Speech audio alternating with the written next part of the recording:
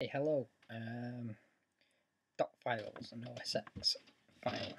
So basically, did this blog about Dotfiles. A bit of homage to Paul Irish there, if you're familiar with his work. Yeah, so I basically just read loads and loads of Dotfiles and found out what they did and stuff like that. But wrote about that here in this blog post. And what I've just done now is the .osx file, which is slightly different. So basically, I took a copy of Paul's repo from, I think he originally took it from Matthias. So yeah, so let's concentrate on this .osx file.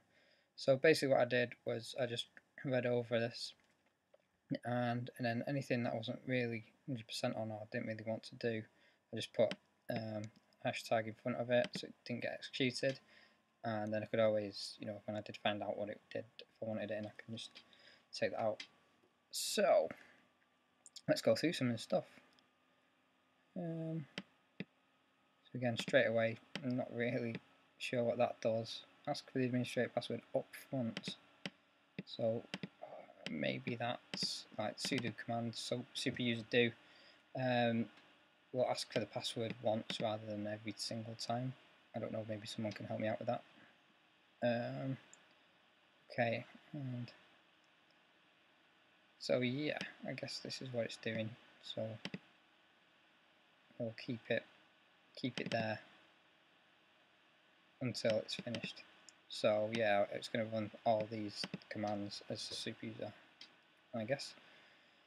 So disable the transparency on the menu bar. Not sure if that's this menu bar or Finder, but either way, not really sure that's gone transparent. Doesn't look like it has actually. Or maybe it has. I don't know. Maybe we could see a comparison, that would be good for that. Time machine, volume icons have gone, but as well, like before I executed this .file, I'd already been using this computer for a while, so there's already been a lot of settings that I've probably set and that aren't included in this, so or are included in this, but I'd already done anyway. Okay, so disable the opening and closing window animations. So if you're familiar with, when you minimize this, normally it doesn't do that. It does this like animation is quite long and can be even longer if you hold the shift on. Does that still work? Yes. So you can do that for some reason. I guess it would have been handy for the developers to test when they were doing the animation to see it running. Anyway, okay. I'm not exactly sure what core applications are. Let's have a quick look. Expand the save panel by default. Not sure what that is. Seems like a good idea, so I've left it in. Again, print panel, I don't really do much printing these days, but again, sounds good. Save disk, not to iCloud. That's brilliant. Most of the time, I just want to maybe open a quick text document and just save something quickly to my desktop or wherever. I don't save to the iCloud. Let's see what else it's bringing up. Okay. So again, I'm not really sure I use those. Okay. Automatically quit the printer app when it's done. So again, I don't really do much print work, but it's a good idea. Are you sure you want to open this application? Again, I'm not really sure when that comes up, but if I've clicked an application I want it to load, then I'm guessing that I would do. Display ASCII control characters using character notation. I'm not really sure what that does, but I've got an example there. Not 100% what that's doing, but yeah, cool. Automatic termination of inactive apps. So then I'm not really sure which inactive apps would automatically terminate, but seems like a good idea. Helper view, I don't think I really use that, but Seems like a good idea. This one's pretty cool. I can't really show it you, but basically, if you used to log out and you're on the login screen, if you click the clock in the top right corner, then it comes up with your IP address, hostname, and some other stuff. It'd be nice actually. I was wondering possibly if that could maybe come in here or here, maybe. I don't know. Or it's probably an easier way to find this information when you're logged in, I guess.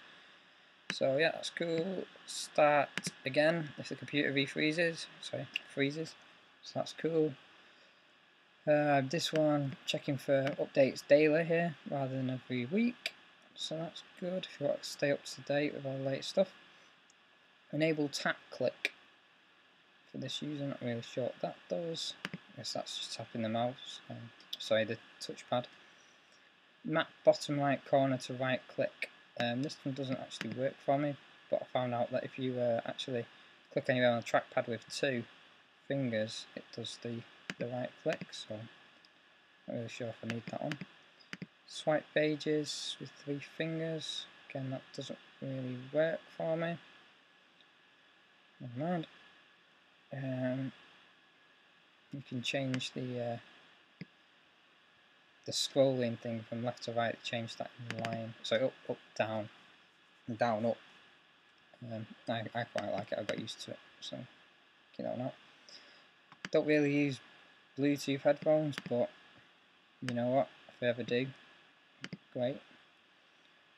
Use scroll gestures. Now, I'm not really sure what this is, because normally if you zoom with, I think it's command held down, it will zoom in, but now it doesn't seem to be doing that. So yeah, I'm not really sure about that one, I'm afraid. Disable, press and hold for keys. So yeah, this is pretty cool. So say if I hold a key down now, it will just stay there and it won't start doing this until I actually keep clicking it. So yeah, that's cool. Automatically illuminate the built-in MacBook. So I'm on a MacBook and that's going to automatically keep the light on. I'll get the light on for me on my keyboard. So that's cool, and it's going to turn it off if it's not used for 5 minutes. Great. Screenshots, so if I do shift command and let's say I think 3, I'll just do a screen capture of my screen. So that should save to the desktop as a PNG and disable the shadow. So that's there. Let's just see if it's disabled that shadow. So if I bring this window in, do shift command 4, then space, I think. No, I didn't quite get what's going on there.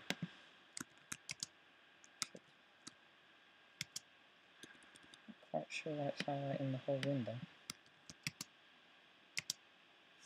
Shouldn't be doing that. Should be doing just the.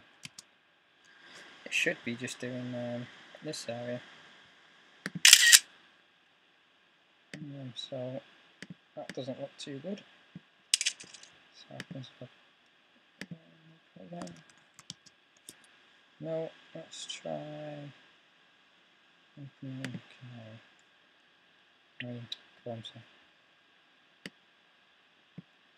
Oh, what's this? Nice. Okay. No, it's just not working. Sure, that's the right shortcut. Sure, that was working before. Oh well, I won't get hung up on that.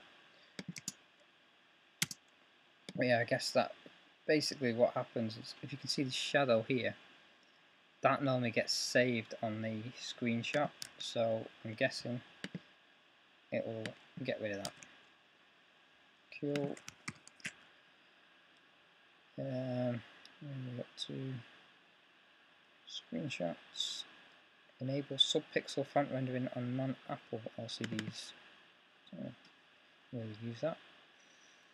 Finder. Disable the window animations and get info on animation. Right, so let's go to the Finder again. Come on. So if you do Command I, get the information. So I think ordinarily this would sort of zoom in from the actual location of the folder or the file that you're doing that on. So that's just disabling that. Okay.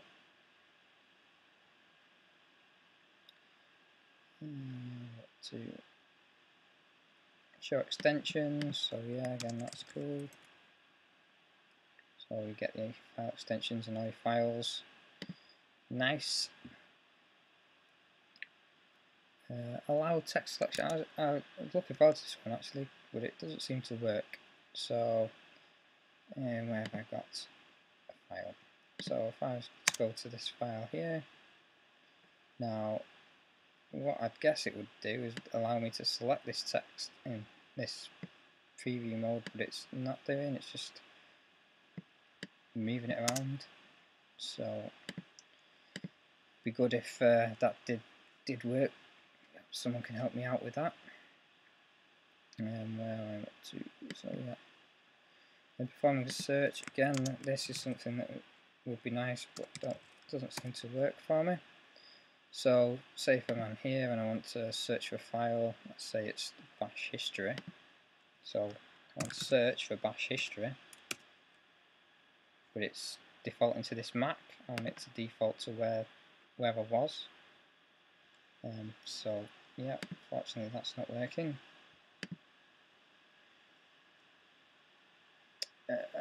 Disable the warning when changing a file extension. Let's give it a go. Change this to, I don't know, test.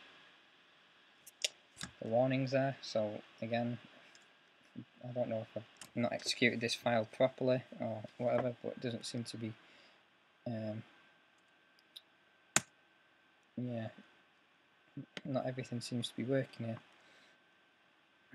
Doop-a-doo. So, avoid creating .ds store files. I'm not sure where one of those might be, possibly here. I don't know actually. See, this might have already been created before I ran this, so I'll keep an eye out for that. Oh, actually, it's on network volumes, it's not your local one. Okay, so I'll keep an eye out for that. That's cool. So if I don't actually have a hard drive around, but I guess if I was to connect a hard drive, then it would open the Finder window automatically. That's cool.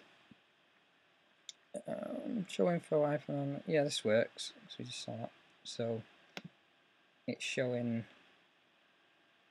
a bit of information there. Oh, actually, it's not doing. It was doing before. It was showing the dimensions there. So not having much luck here.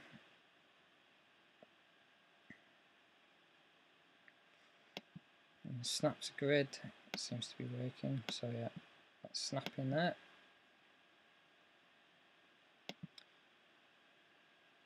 Increase the spacing and the size. So yeah, I mean that's definitely worked because I had smaller. Come on, what are you doing? Had smaller icons before. 4-letter codes for the view. Ah, yeah, that's really cool. I really like that. So I always use this list view. I mean, you've got these other views here, but I really like this list view. So that's basically keeping that in list view. Okay, enable highlights hover effect for the grid view of a stack from the dock. I guess that's like these sorts of things. So what's this meant to do? Enable highlights hover. Doesn't seem to be doing anything. Neither does that. So I'm not really sure if that's working or not. Enable spring loading for all dock items. I'm not sure I'll test that. And that seems to be different than this one, unless it means Oh, I don't know. Okay, show indicator lights for open applications. So I think this is one of the things that the Mac and Apple are looking to possibly get rid of. I still quite like this, having these little indicators here to show you which applications are open. Okay, so that's cool. Enable 2D dock. So that doesn't look like that's worked because that looks pretty 3D to me. We've got some hot corners here. So I've set myself a little to do here. These are the ones I use. So my bottom left screen I use to have desktop, so I can get to the desktop nice and quick. And top right, expose, so I can get to my different applications. And then my bottom right I have as my screensaver. Okay, so I'm going to leave it there for now. I'll carry on. Let's see. Oh, there's not that much actually. Let's go for it. It's firing WebKit homepage, so that's going to change that to about blank. Let's see if that works.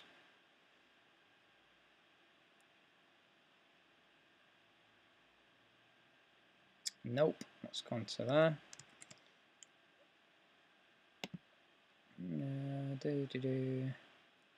It's backspace, disable thumbnail cache, remove useless icons. Oh, again, like I don't use Safari all that often, so really sure I should use that for testing really. Enable develop menu, web inspector. Don't really need that because it generally works and Safari is alright. Not really encountered any bugs in Safari that are just specific to Safari, but Chrome seems to do the job for me. Okay, I'm not really sure about that. iTunes, don't really use iTunes, and I'm going to put to do here to check iTunes 11, which was downloaded, which is nice. Well done, Apple.